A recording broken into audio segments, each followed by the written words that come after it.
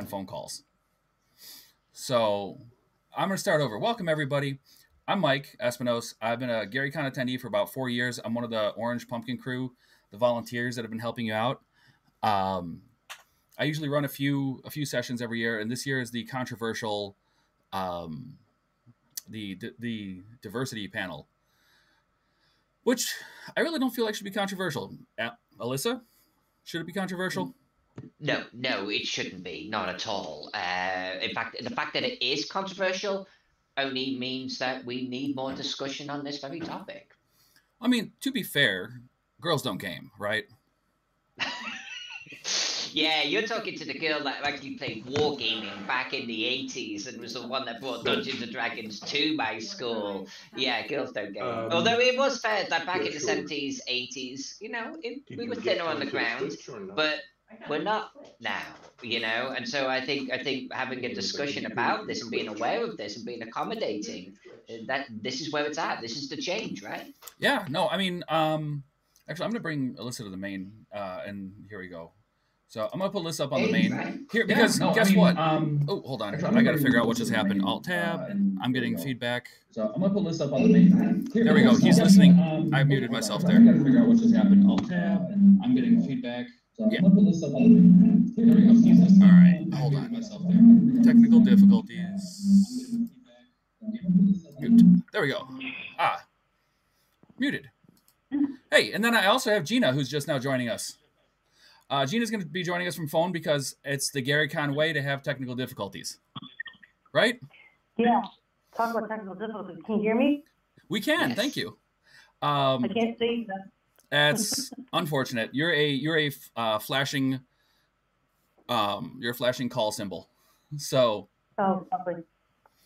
Yeah. The first thing I really want to discuss with everybody is that we've always been here.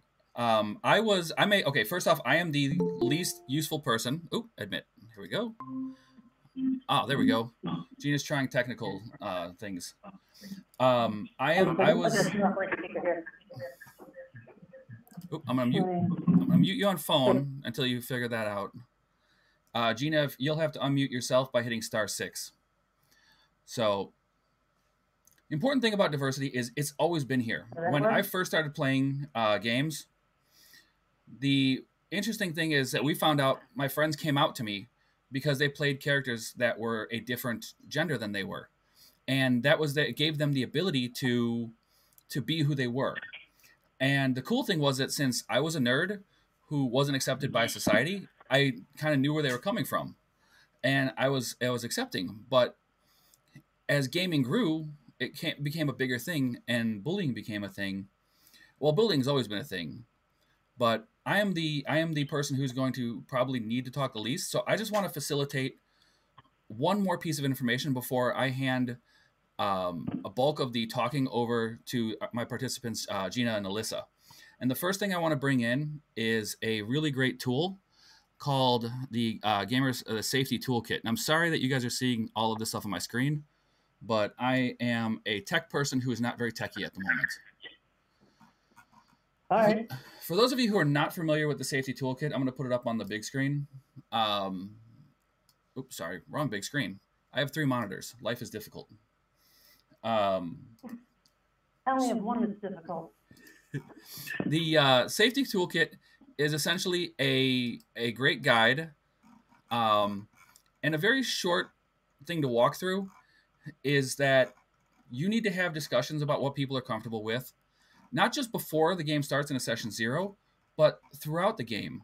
And you also need to be honest with your players in a way that allows them to feel comfortable, being who they are.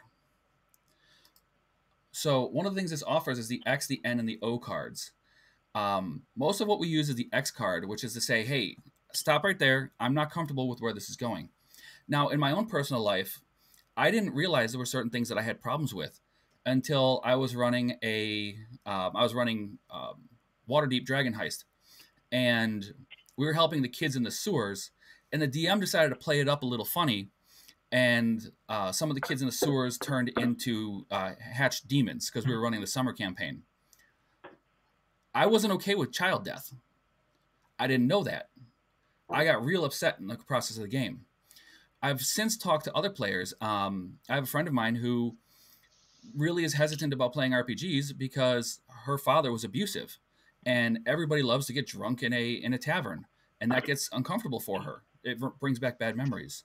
So I'm gonna put a link in the into the Twitch chat. Which, by the way, Twitch chat people, say hi.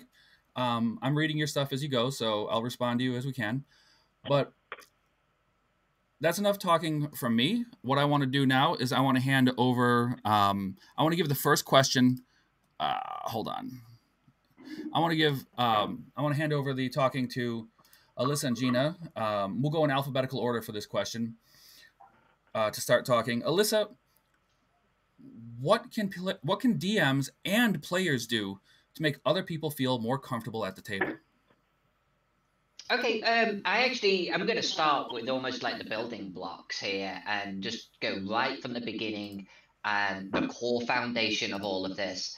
And if I may, I'm going to actually do an anecdotal story, a short one, that leads to what I think is the first building block. Yeah, go nuts. I was talking about that very toolkit on my Facebook wall some months ago, and it's a great toolkit, by the way. Everyone interested in this topic should get it. And I posted a link to it. And someone came in who was a GM, and his attitude was, paraphrasing, if my players don't like it, they can get up and leave. I'm just going to do my thing. So I'm just going to pause there on his little quote, because I think it reveals the fundamental building block that we need to have as players and GMs. We need to have a little bit of empathy, and we need to have a little bit of maturity. This is a social game in a social environment with other human beings, and particularly if you are around people at a convention or new people at your regular tabletop, I think we need to have empathy and awareness for the fact that not everyone is like us, and we need to accept that and be mature enough to allow then an accepting and diverse and welcoming game environment. And Gina, do you have anything you want to add to that? I agree with what Alyssa's saying. I also, one of the first things as a GM is to kind of know who your players are a little bit, to sort of help them out in things that maybe they're not even sure they need help with, but sort of kind of almost predict a little bit. Doing that at conventions is a little difficult because you're having people you don't usually know coming to the table. In a home game, I tend to know, and I'll little personal anecdotal stuff as well.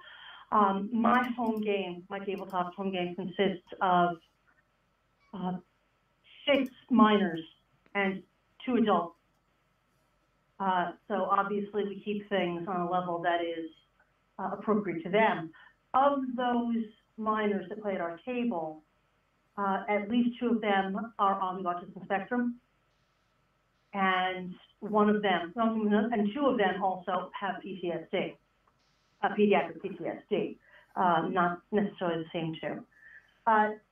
So to know that is to know those things that are going to help them along. Like for example, I know that my autistic player needs visualization, needs to have visual representation, where some people can play more like a theater of the mind kind of game, or can play with very minimal visual representation.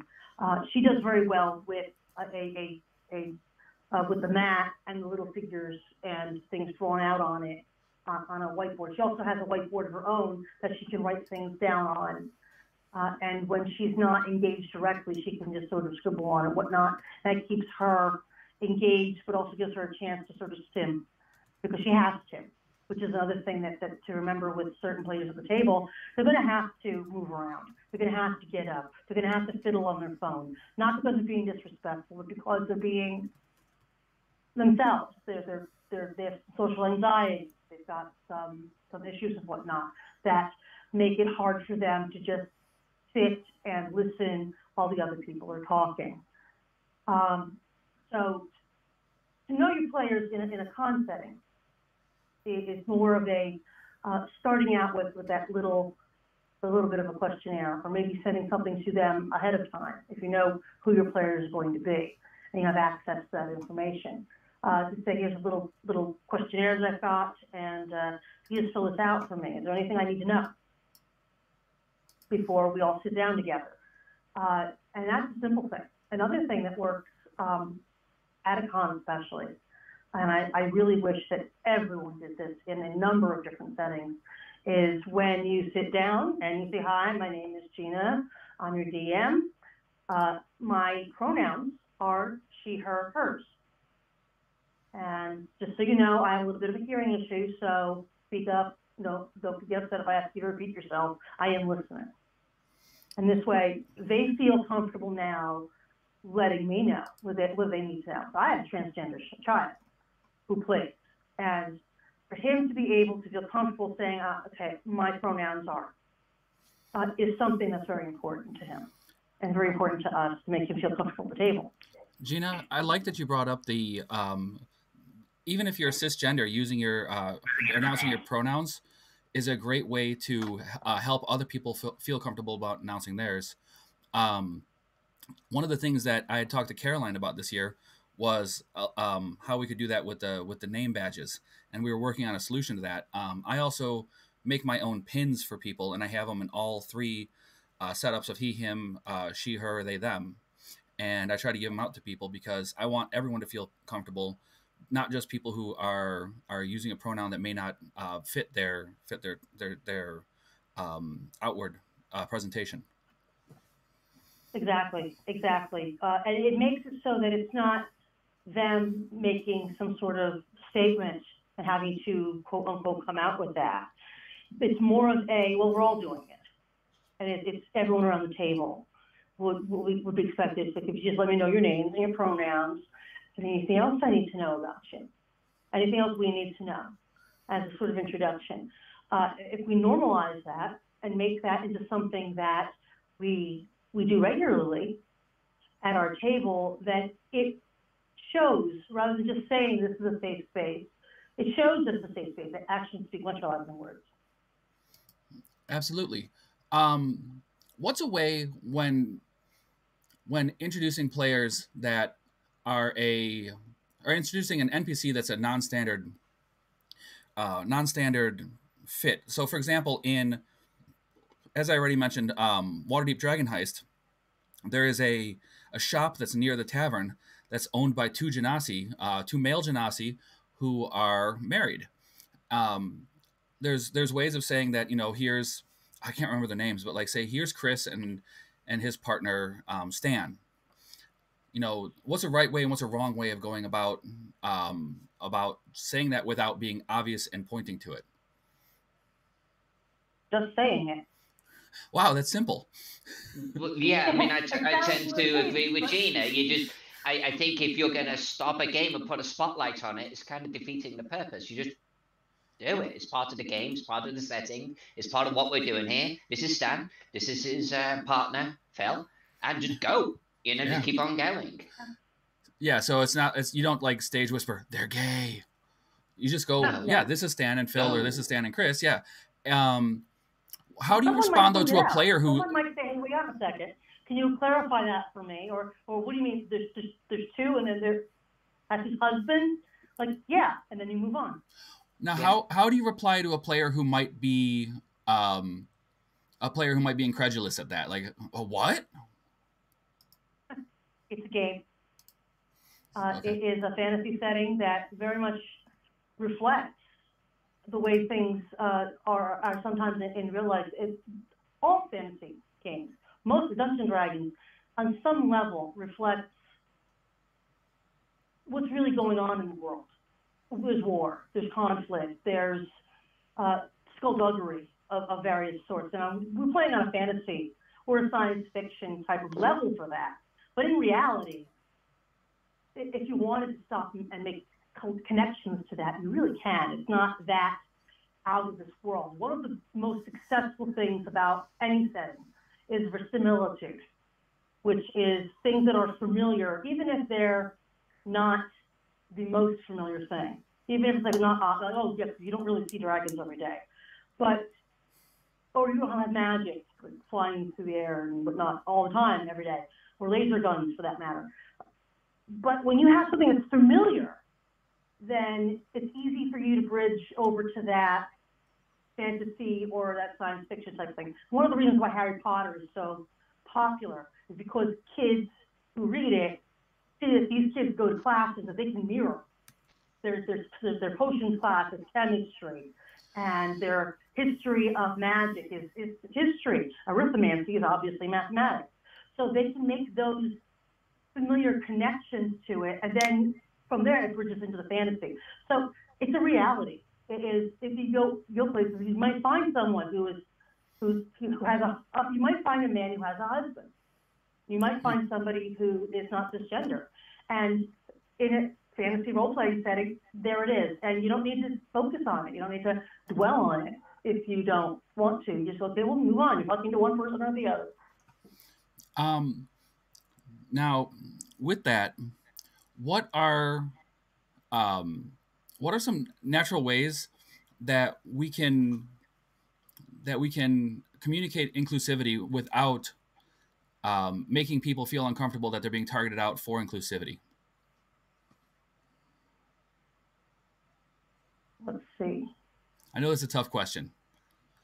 An example is one of the things that I know that my students fear is that when they see something that says, kids welcome, they have two things that they worry about. Is one, does that mean that it's going to be geared towards kids, or is it something where they're just going to assume they're going to assume what a kid is? They're going to have a preconceived notion.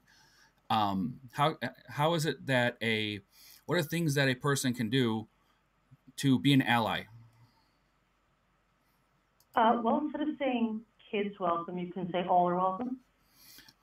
In other ways, all are welcome. All are welcome. Family friendly. Right. Now, family friendly indicates that there are adults and minors also involved. It's an environment where there's a mix of age, intergenerational. Okay. What are some good ways, either of you, for shutting down behavior that is toxic to the table without starting a fight?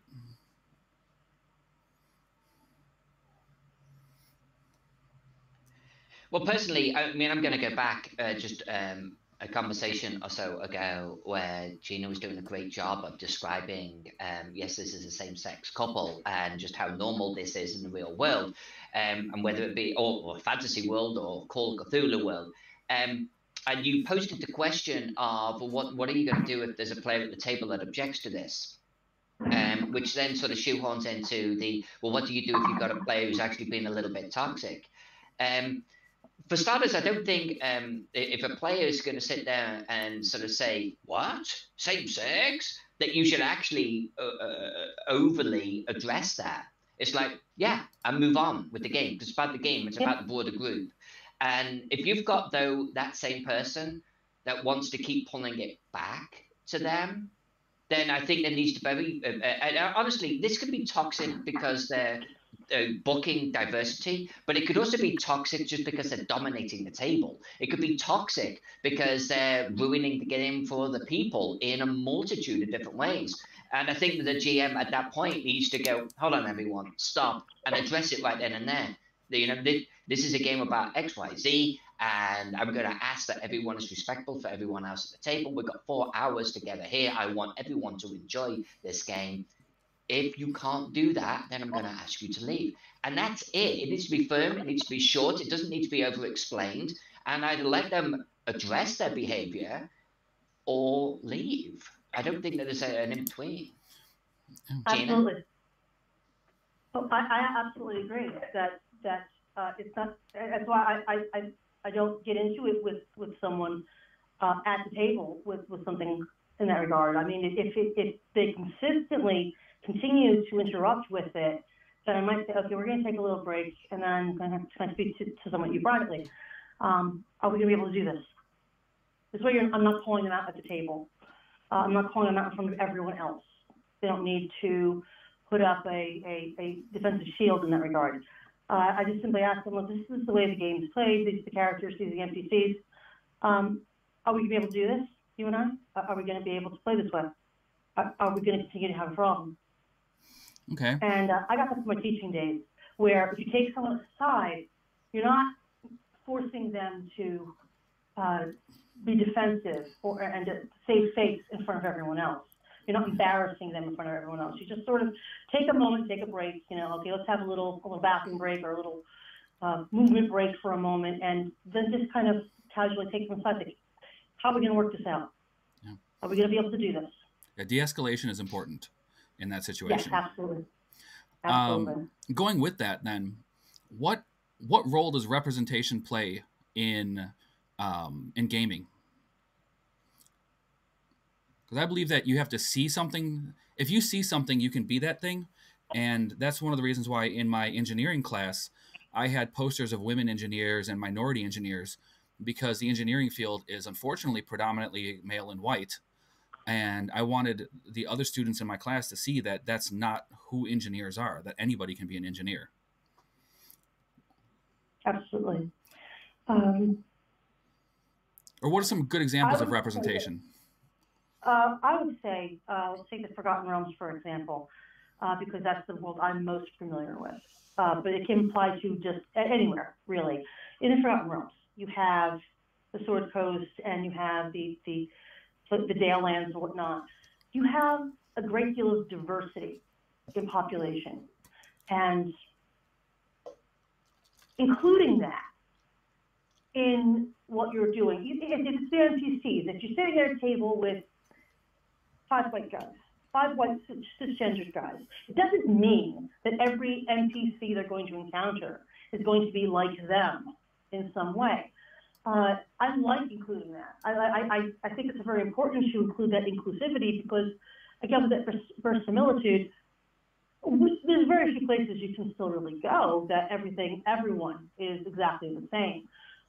So I think that it is important to include that sort of inclusivity in everything, where you have people from, the Turkish people are dark-skinned, dark-haired, people of Chult. You have the East and all of what's going on there. You used to call it Oriental Adventures, and we sort of changed that a bit. Yeah. It was a politically correct term at the time, but it's changed over time. And I think that gaming and the gaming community has evolved with it by and large. Do you guys, do both of you think the gaming community is in a good place these days?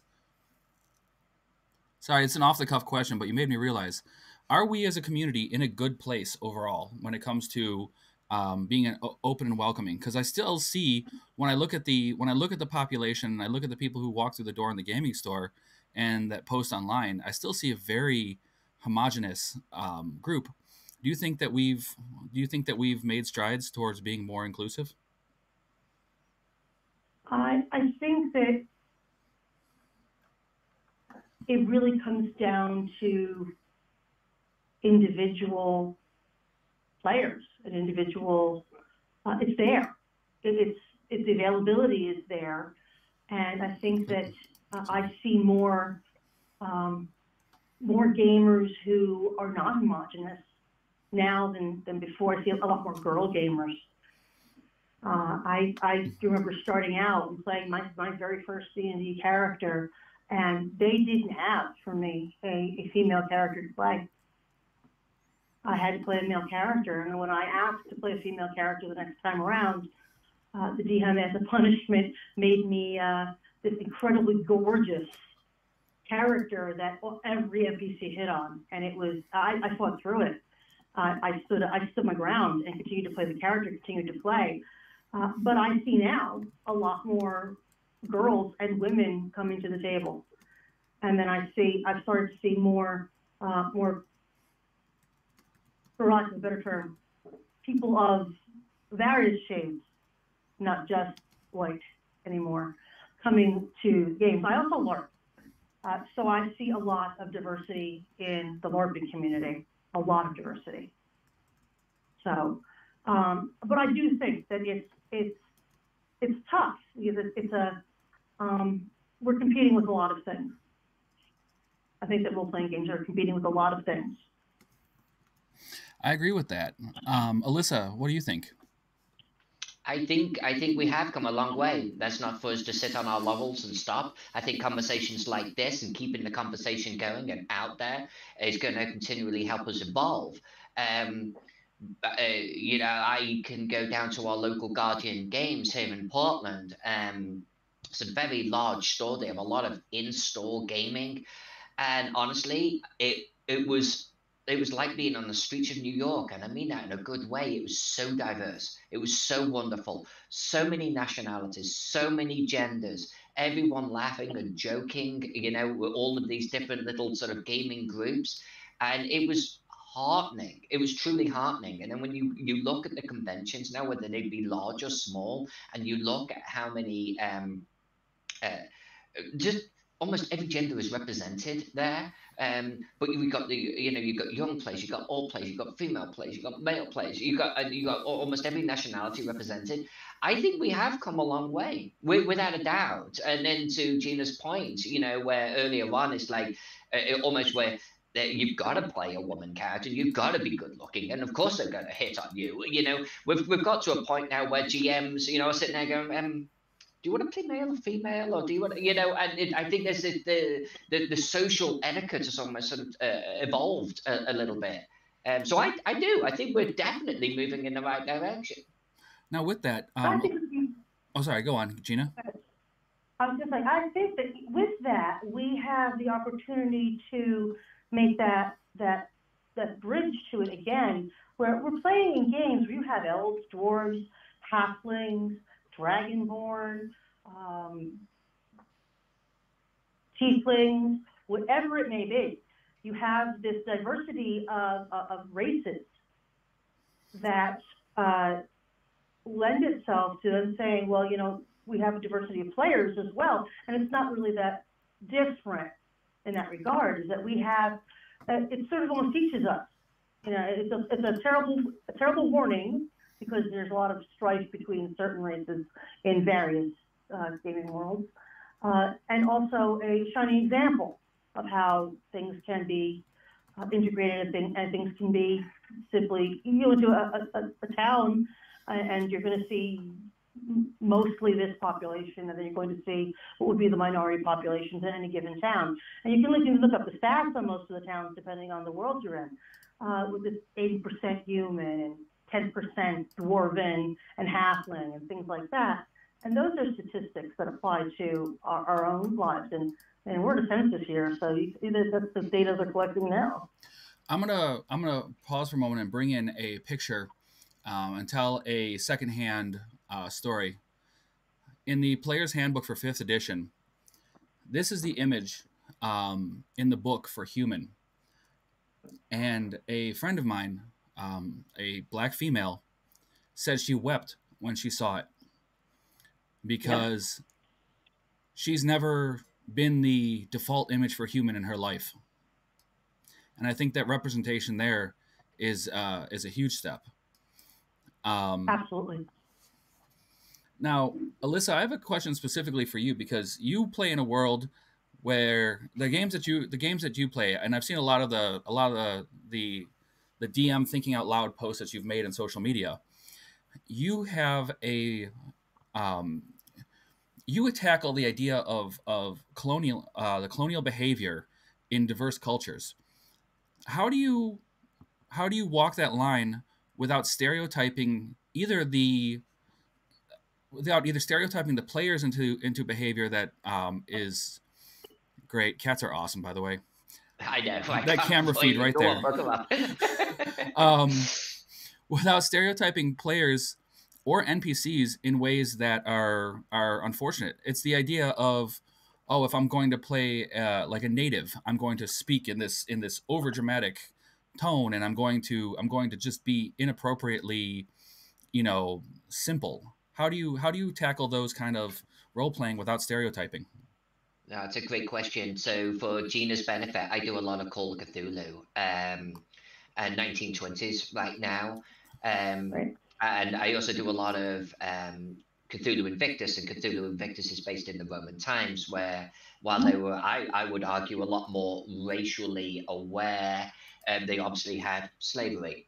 And so for my part, honestly, like at the very beginning of some games, I always remember, even in a group that I've been with for the last 10 years, when we started playing in the 1920s Call of Cthulhu game, I actually sat down and said, okay, guys, so this is an era where there are certain racial minorities that are heavily frowned upon, but I'm not going to go heavy in that direction. There may be some undertones that come out. You may encounter some NPCs that will have a problem with certain other races. They are not reflective of me, the game, the other players at this table, and I'm not going to go heavily in that direction. Are we all comfortable with this?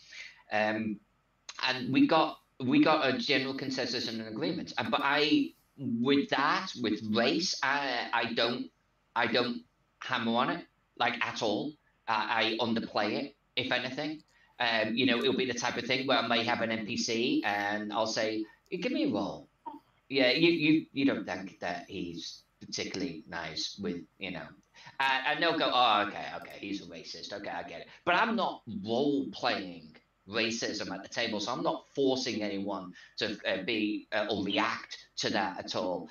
And additionally, I don't do accents, man. I mean, so I'm not gonna I'm gonna take my players into Egypt here shortly, and I'm not gonna try and put on that accent and try and parody like some people, living in Egypt. I play them like they're human beings, just like anyone else, and I just play it. I play the character. I'm not playing them. I'm not trying to anticipate their race. I'm not trying to anticipate their culture. So I think I avoid it by not trying to appropriate it, if that makes any sense. No, I think that's great. If you play humans like humans, it turns out you play them well. Right. Yeah. Gina, do you have anything to add to that? Not really. That's pretty much. I take the same stance. I do accents, but I don't necessarily do an accent that has anything to do with where they're from in that same way. I don't assume that people from one region or another would necessarily talk a certain way. It might be more of a I'm talking about elves and dwarves, though, not a variety of different humans.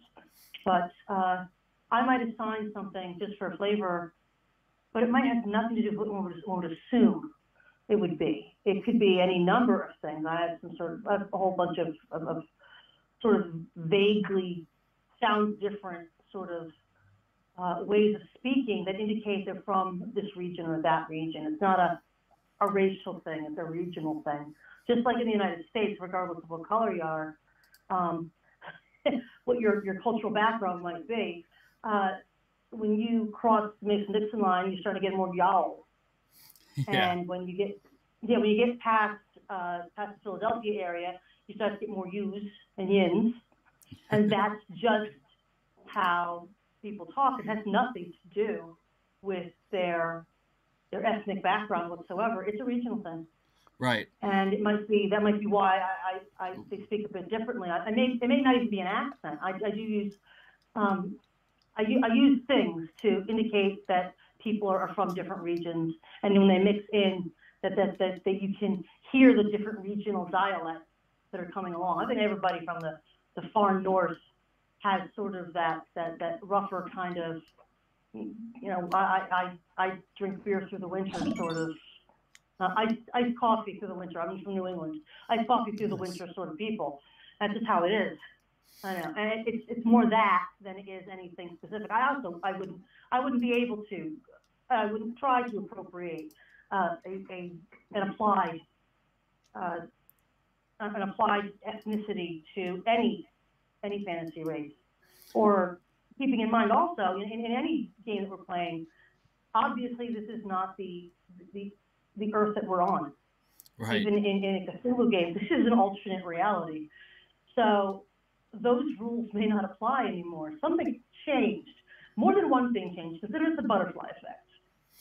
And if this thing is different, then all these other things are different too.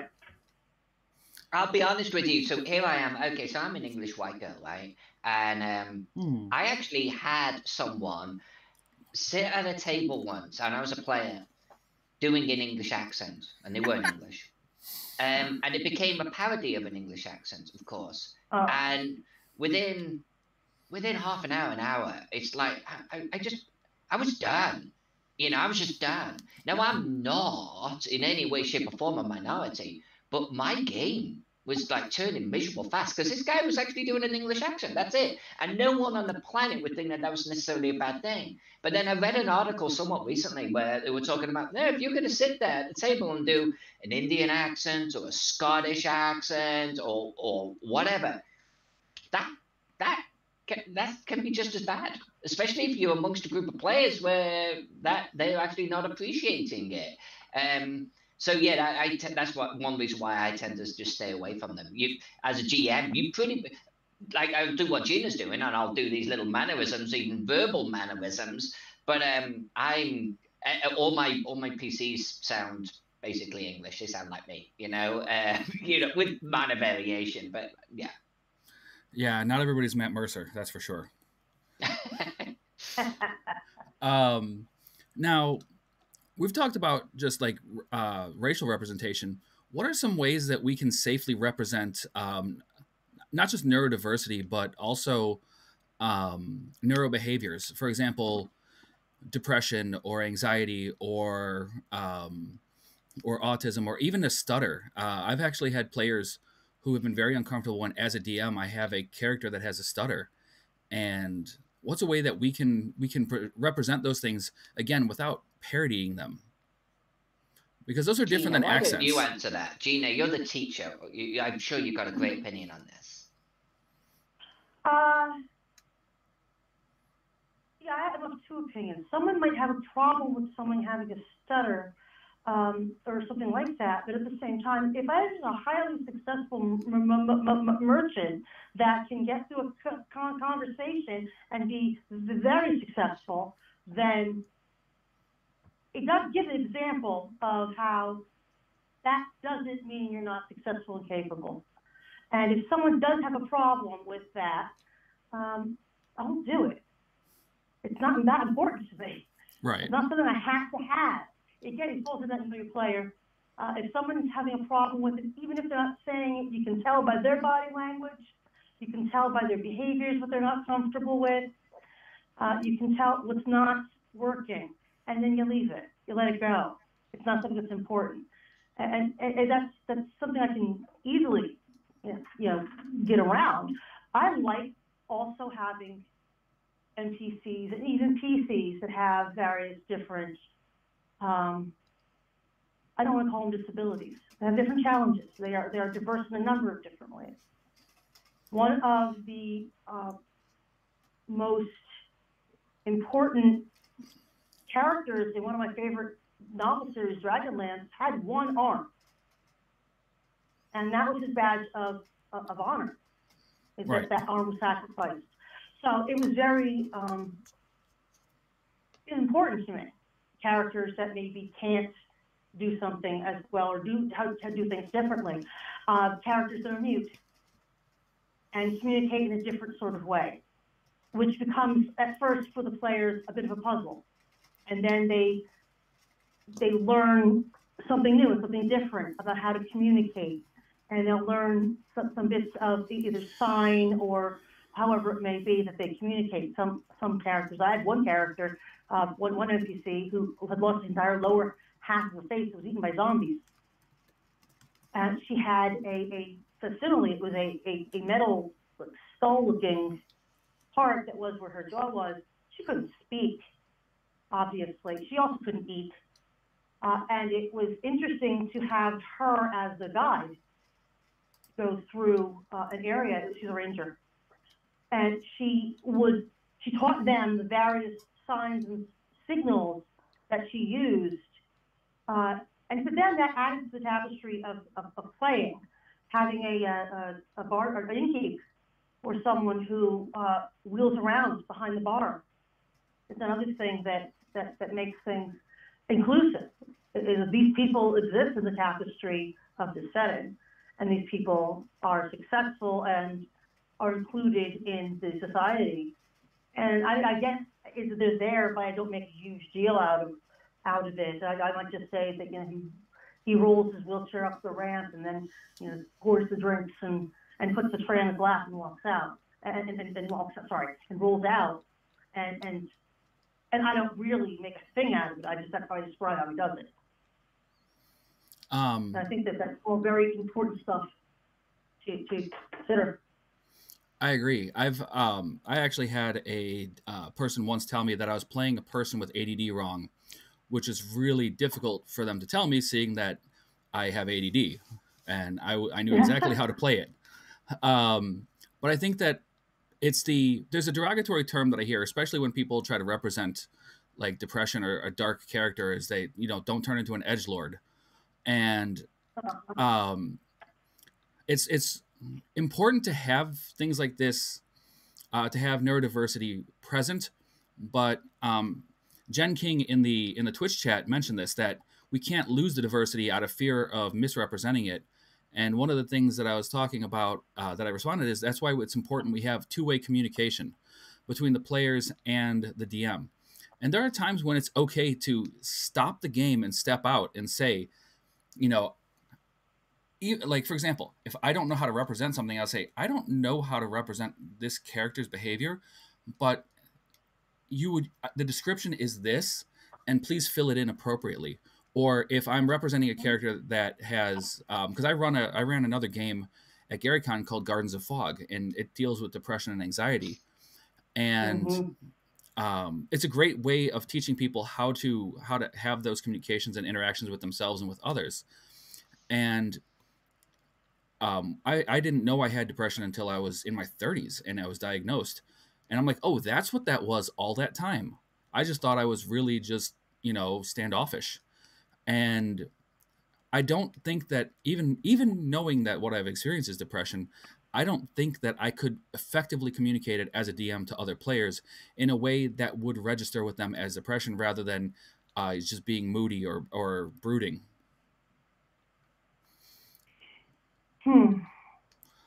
Yeah. It is difficult. I would say there's an expression regarding autism. If you know someone with autism, you know someone with autism, because it's not always the same.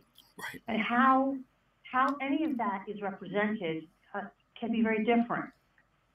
There are a lot of different ways, depending on how deeply you want it. And for me, it's important. I like diving deep, getting into various things that come out. If I need to convey that a character is suffering from depression or is depressed, there are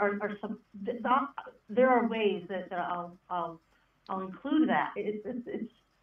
I'll pick on things that I'll flow into things that, like the apathy or the insecurity that comes with it, and sometimes the overcompensation. They're not getting it. I'll just straight out say they seem like no matter what, they're just not happy. Yeah. And state it directly. Then, if I don't feel that I can represent something appropriately, but in a lot of ways, when it comes to depression, anxiety, there are inappropriate ways. There really aren't inappropriate ways. There are the most obvious, the ones that are the ones that we all think they are, and then there's what really is. And it is, without making it into a caricature. And I think that's the important thing, right, Gina? Just don't make it into a caricature. I think it's right. I think it's okay as a GM. I actually don't know any autistic people directly. I've got very dear friends that I know have autistic children, but I don't know them in the real life sense. If I'm going to play an autistic character, I actually would be extremely self-confident about that I'm about to turn this into a caricature, and I'm going to potentially upset people. So I'm not going to. I'm probably more likely as a GM going to say, Yeah, you actually think that he may actually be on the autistic side of things, and then allow the players to take that, you know, and I don't have to do the caricature of this. I don't have to pantomime this thing out because I'm going to offend someone. I'm going to get it wrong. So know my own limitations in that respect. Be cognizant and aware and empathic to the table, and just say it. You know, a little bit like Valentine when you said earlier on. You know, just you can actually just say it to the players. I don't know how to do this. I'm not even going to try and do this. You know, this person is on the autistic spectrum, and that's it. And you don't need to go any further with it. Right. It's you have to feel like you're able to represent that before you try to, and it's something that I know that I have experience with because I have a child with autism, and so I see some aspects and some of that neurodiversity with her. I have a niece with severe autism who doesn't speak, who communicates with a picture board. She's 8 years old. She points to pictures, and so I know I have that experience. We, as DMs, are the storytellers, and just like authors, in a way, who you have to write from what you know, or what you learn about, or what you research. You have to DM within what you don't understand. And when you don't understand it or don't know it, you either put the legwork in, or you very simply say, I don't know how to role play this, but this is what you see. This is what you hear. That somebody says, you heard someone say that, or it appears as if they're very depressed, or that their mood swings are very wide. You know, you have somebody who has bipolar, and for a character, that's a very big difference between bipolar and chaotic neutral. Yes. And I can't stress that enough. Yes. Because I've had players who played chaotic neutral characters as though they are bipolar, and that's not appropriate. And I usually sort of give them some tips on the difference. That doesn't mean you have to swing and cycle like that. No. That's something else. Yeah.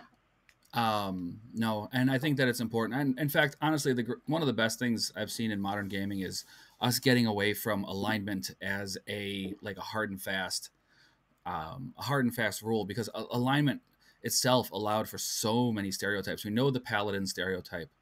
And in fact, in an earlier chat, I was talking about having two good characters that both think they're doing good, yet can be morally opposed to each other because their idea of good is completely different. And one of the other areas that I've been struggling with when it comes to diversity, and this is a weird one that I don't think most people think about, but political diversity in gaming. Not just the political diversity of the characters in the story, but also the political diversity of your players, because some of your players will have very different moral foundations, and they may clash in ways with each other that their values personally will disrupt the gaming. How can we work with players to make things like that? And this is, by the way, is where I think the safety system comes into play for people who don't normally realize it's something that's useful, because there's a lot of hot button topics out there right now. Absolutely. One of my first rules is that we don't bring real world politics to the table. I didn't come here to talk about a wall, unless, of course, it's surrounding a city. Heck yeah, then we storm it. Yeah.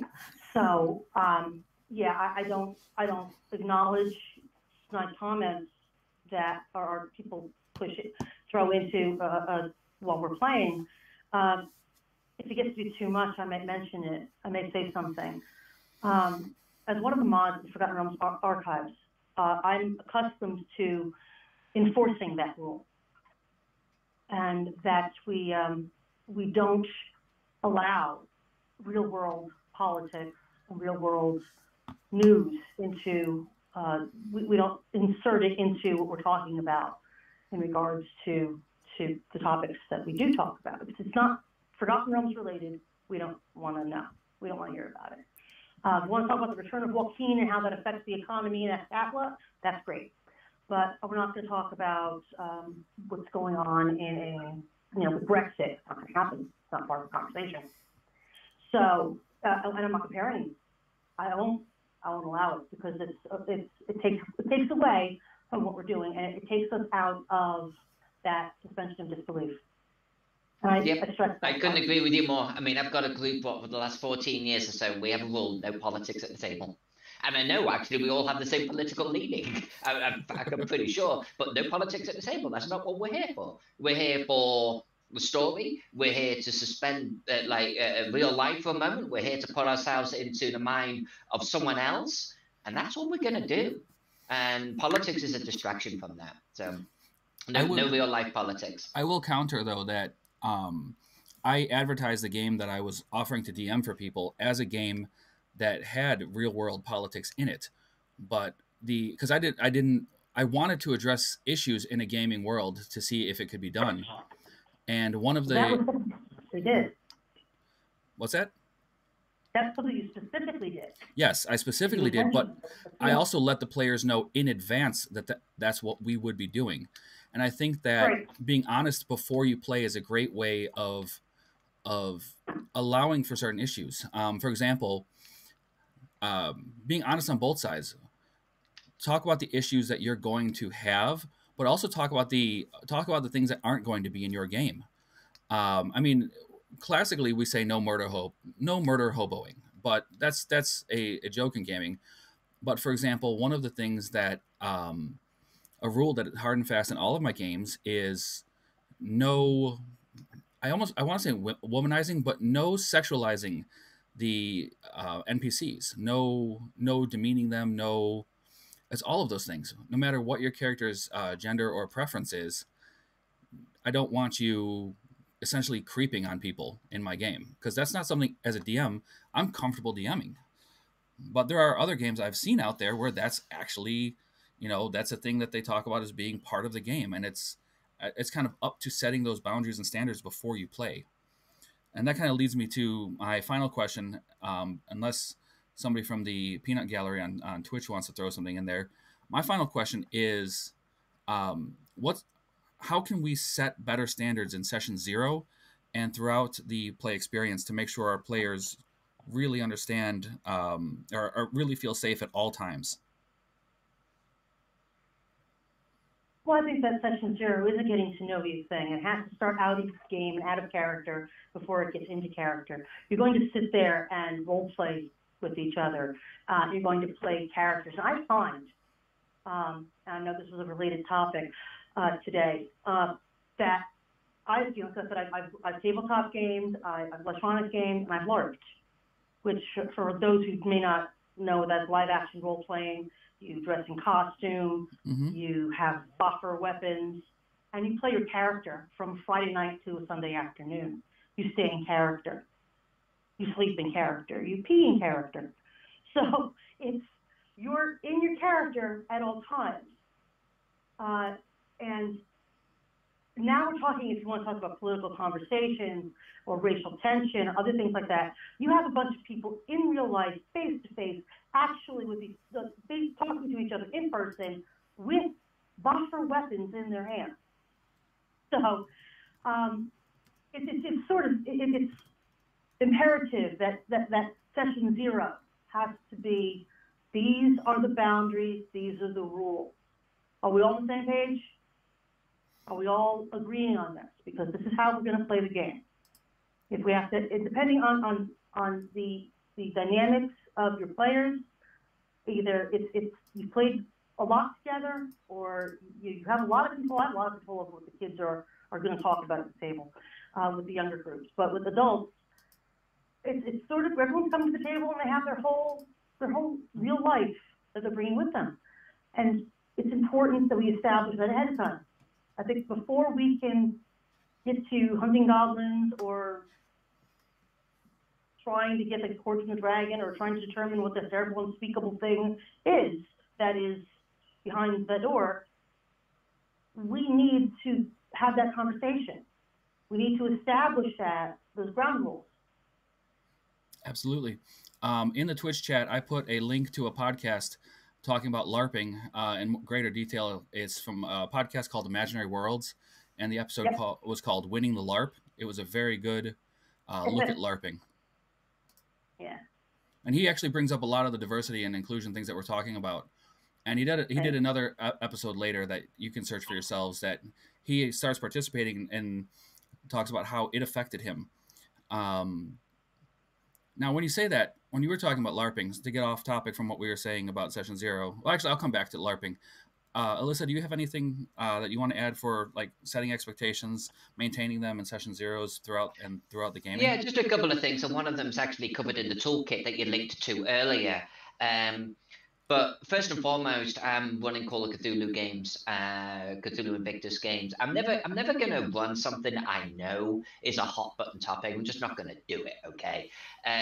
But if I do feel like there is a subject matter that may be touched upon within this horror game, then I'm going to bring it up at the beginning. Like Gina said, I'm going to, like, ground rules, just so you guys know this is Call of Cthulhu. This is going to feature X, Y, and Z. If you're uncomfortable with that, let me know now.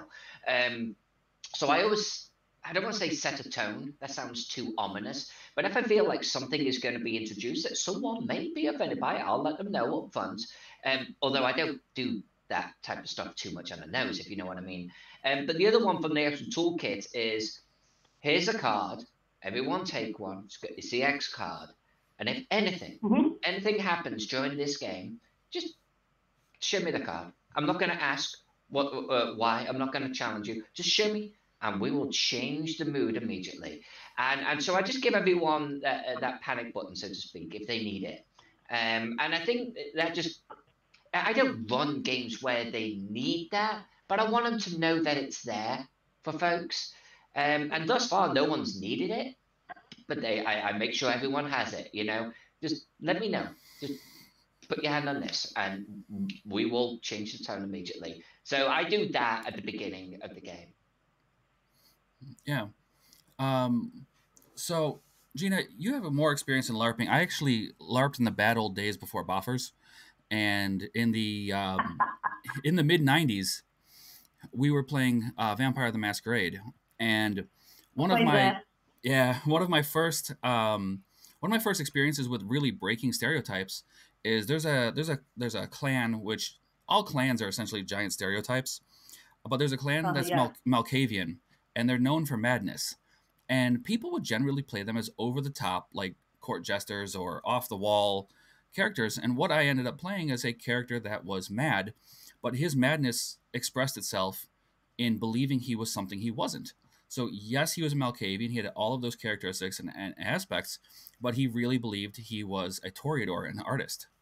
And to the point where when the character finally died in the game and I showed my character sheet to other people, they were floored by the fact that I wasn't actually a Toreador. His madness was simple. It was just a delusion, and it was a really convincing delusion to everybody around him. And to me, that's just as stereotype breaking as having a barbarian with intelligence, or a sober dwarf, or a character with parents. I mean, those are all stereotype breaking. What are some of the things that LARPing itself has a stereotype to it, but what are some of the things that you feel you could get out of it, or could help you with understanding diversity if you were to entice another player to check it out? LARPing? Yes.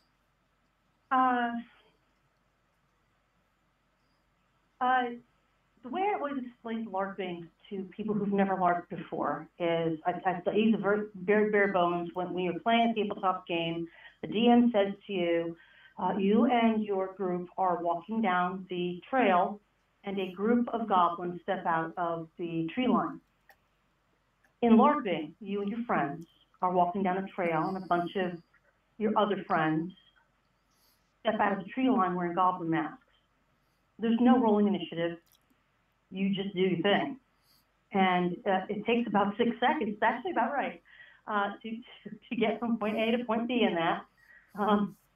So it goes quick like that. But it is a totally different experience to actually step into your character. I've watched young people, high school age people who have gone from quiet, mousy, sort of very shy, to becoming the town villain or the king or the queen over the course of a few years. And one of the things I think that tabletop and LARPing both actually have in common, you get to experience things you might not experience in your day-to-day life, depending on just what's around you. You get to take risks that you wouldn't take in real life, but that you can go ahead and give that a try and go with your bad self, if you will. I mean, you can't get away with these things in the workplace or in a school, but you get away with those things. I spent a lot of time hiding out in the woods and knocking people unconscious and taking their stuff. I did. I was mistress of the Thieves Guild at one point, and I became mistress of the Thieves Guild by killing the prior master of the Thieves Guild. And I did so in a fit of pique because he disregarded me because I was a woman, and he kept on teaching the male members of the guild, but he wouldn't teach me. He just left me home to be the den mother. But what he didn't realize is that everything that attacked the Thieves Guild, I single-handedly killed. Oh. I didn't talk about it. I just did it. He left me there, you know, and if anything attacked, I'd die or kill it. That was the way it went. And it was empowering to me as a personal story, empowering to me that I didn't need these guys to protect me.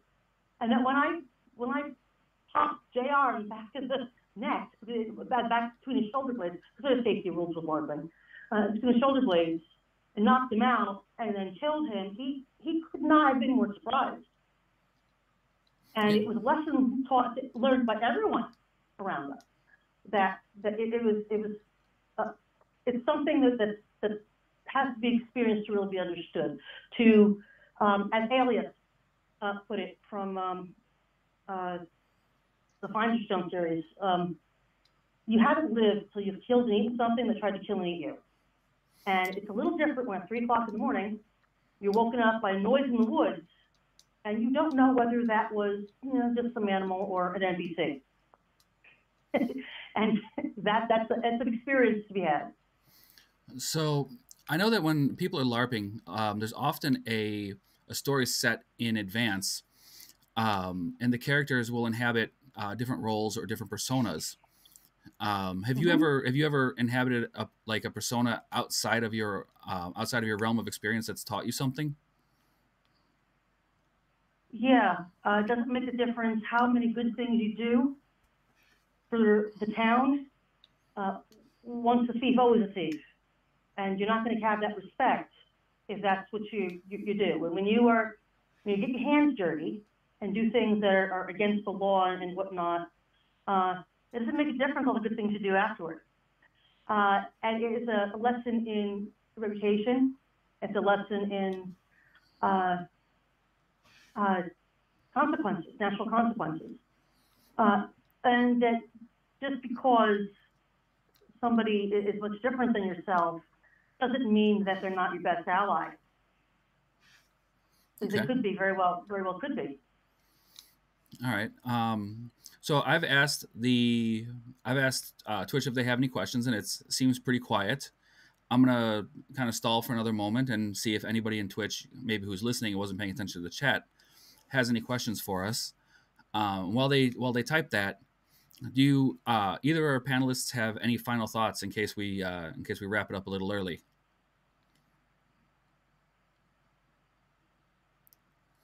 Not for my part. No, I think we covered a lot of ground today. All right. I would say that I think that we as DMs and players need to be aware that it's our responsibility to make other people feel welcome at the table and make them feel welcome in what we do. We are passionate about what we do. We love doing this. And when we get to share that with somebody, it feels great. And I hate to think anyone feels left out or feels that they can't do something. I know one of the things we didn't really touch on is some of those other things that maybe some people are reluctant to come to the table with. Things like hearing deficits, visual deficits, and things like that we can also address. And I think that it's important that we are inclusive, because there is definitely room for more improvement on that, always. And I think that we need to continue to be cognizant of it and continue to share and brainstorm ideas that make things more welcoming to more people. All right. So one thing that I wanted to add is that if we want, if we practice diversity and inclusion, then we're inviting more people to come play, and we all could definitely use more friends who play tabletop and LARPs and all of those things with us. So if we are just growing our community when we're inclusive. We have a question. We have a question from Metamer, who says, "Are there any recommendations for being a player and doing my part to welcome diverse groups to the table, particularly at convention games, which are a challenge for me?" I would say the biggest thing that my first suggestion is, if you see somebody hovering, even as a player, you can say hi.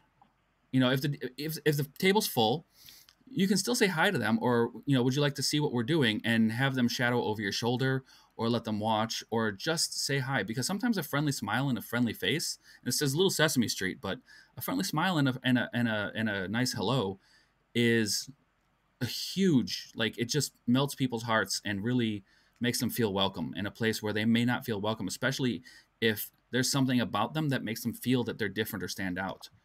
Do either of you have something to add that could make, as a player, you could do to make other people feel welcome?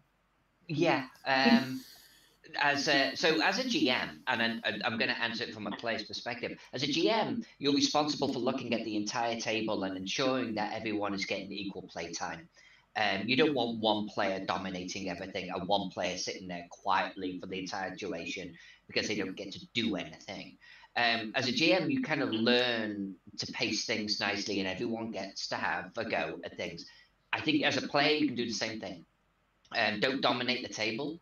Be empathic to the entire table, but look at your fellow players, ensure that they are having fun. Like you said, reach out to them. Open the door for them. This is a social thing. Don't let one person keep on talking all the time. If you see one person's not getting an opportunity, it's okay for you to say, "What do you think?" Or is there something that you would like to do? And so players can help facilitate that as well. You don't have to leave it to just a GM. You don't have to have one player dominate the whole thing. It's okay to, if humans like talking about themselves, we just do. And so you're going to get plenty of these social times at the table where one player is now taking this as an opportunity to tell everyone his knowledge of the Roman Empire, because you happen to be playing Cthulhu Invictus.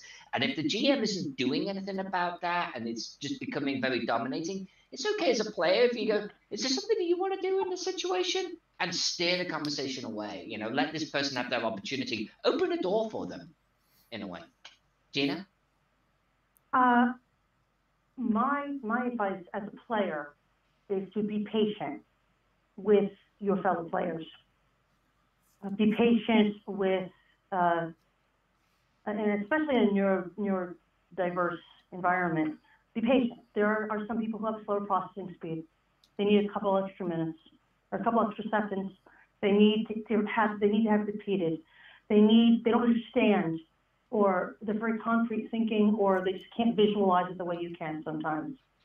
Be patient. Maybe they get flustered. Maybe they're very anxious to begin with. And for them, like my son, gets very flustered. He has social anxiety, and he'll get flustered about something, and then he'll shut down. And to be patient and allow someone to think it through, or give them a hand. Hey, did you know that you have this skill here? You could use it this way, or you could use it that way, and make them feel like you're a team and you're on this together, because you are. Nothing's more toxic than when you've got one player who's trying to kill off everybody else. So to be patient with each other, and to be open-minded and respectful is very important. Those are my three top rules. Patience, and open-mindedness, and respect. Yeah, and as a player and as a DM, one of the things that I've done is I have a bunch of secret ways of helping people who I see are struggling. For example, new players always get hung up on the dice, and I tell them that I'm superstitious and I like to keep my dice with the highest number up. I don't tell them that that's a good way to remember which die is what number, a D20, an 8, or whatnot. Mm-hmm. But by telling them that I like to have the highest number up so they learn to roll that way, players will then realize that it's easy to identify which is the 6, which is the 6 is never hard, the 4, the 12, and the 10, and those things, without me specifically saying, hey, you don't know the dice do this. Another thing is, and this is a teacher thing in me as well, being an educator, like Alyssa said, reading the table is very important. If I see a player that needs the time, like Gina was talking about, I'll say, hey, your turn is up after this, or you're on deck, or something like that, so they have a few extra moments to prepare. So it's not like I suddenly just turn to them and like, all right, what are you gonna do? And that's a lot. It's suddenly like it's a shock. And by giving gentle clues and gentle reminders and just reading what your players need, I feel like it's a little bit more it's a way to address the players without necessarily addressing what might be the underlying reason. Right. As a parent of an autistic child, I've had the experience of having my child have a meltdown at the table at a con. And I've had more than once. And some experiences I've had have been that everyone's sort of frustrated with that and they're not interested in playing anymore, and they get it sort of breaks things.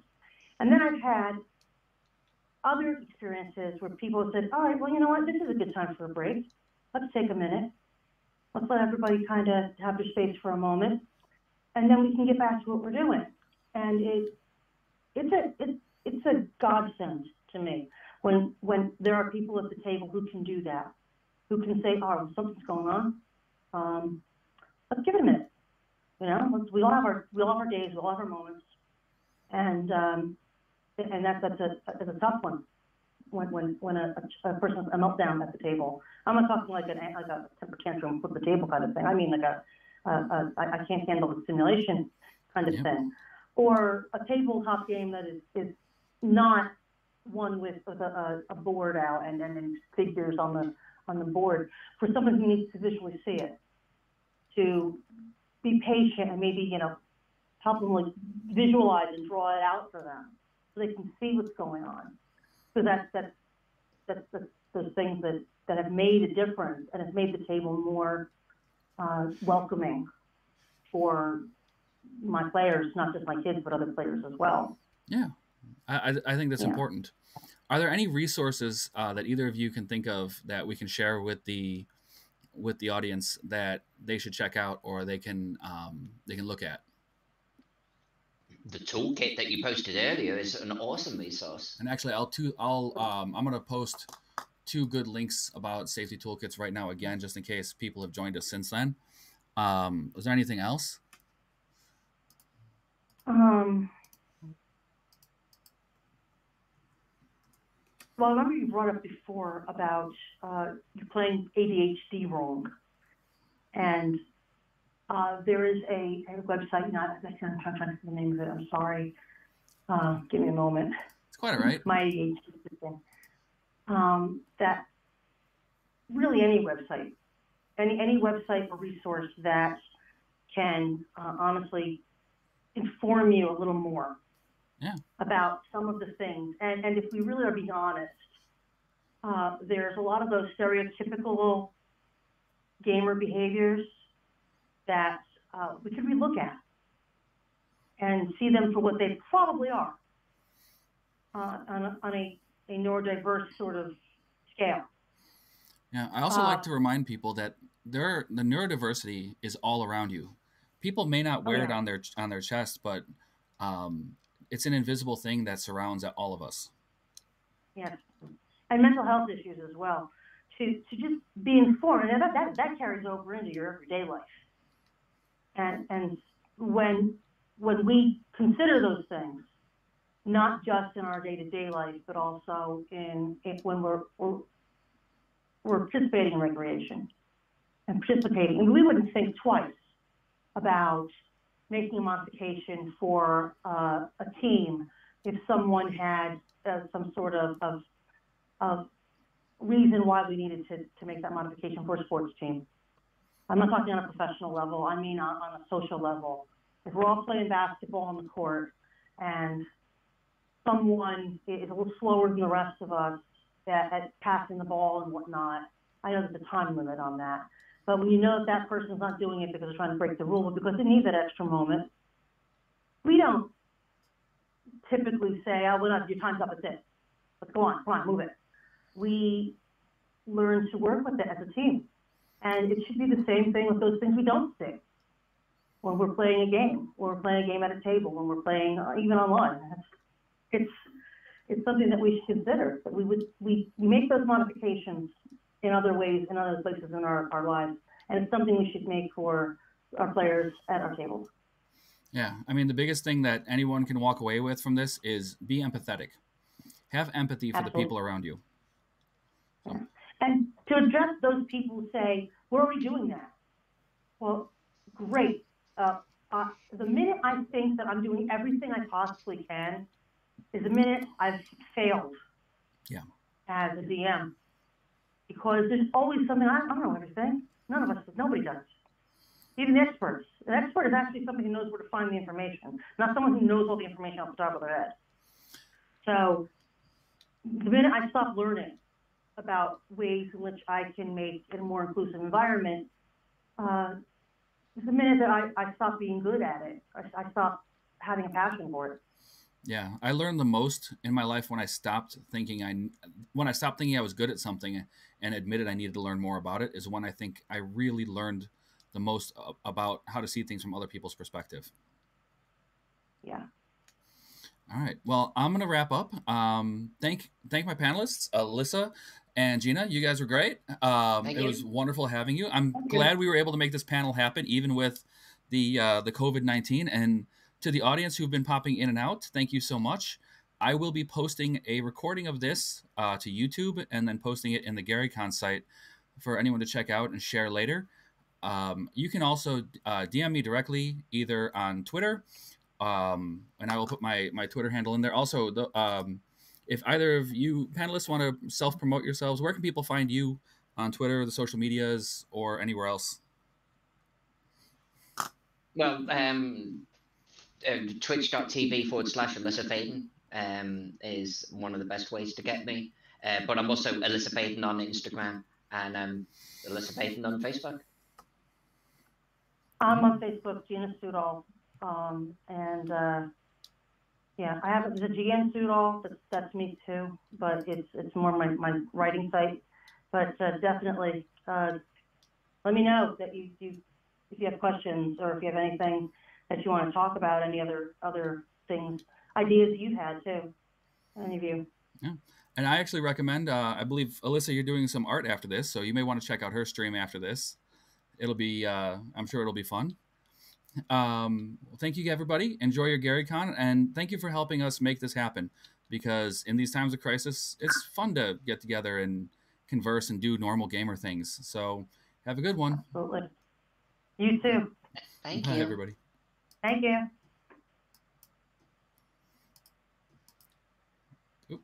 And we're out.